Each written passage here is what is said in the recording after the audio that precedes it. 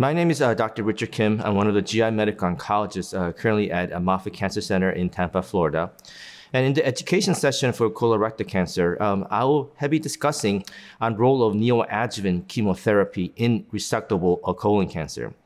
As you know, the standard treatment for the colorectal cancer that is resectable is surgical option at the beginning. However, there is ongoing data using possibly neoadjuvant therapy prior to surgical resection. Based on the NCCN guideline, the recommendation at this time is to consider giving neoadjuvant therapy in patients who are T4B or patients with bulky disease.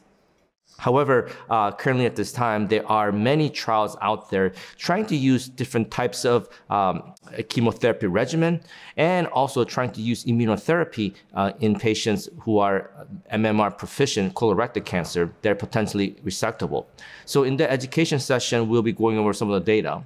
And more of a provocative data is in patients who are MMR-deficient colorectal cancer tumor that are potentially resectable. We know that in those patients, the response rate with immunotherapy is much higher as well. So I'll also be discussing some of those data as well in using immunotherapy in patients who are MMR-deficient resectable colorectal cancer. So we hope that by discussing some of this data, that we will come to some form of conclusion in terms of what the future plan should be.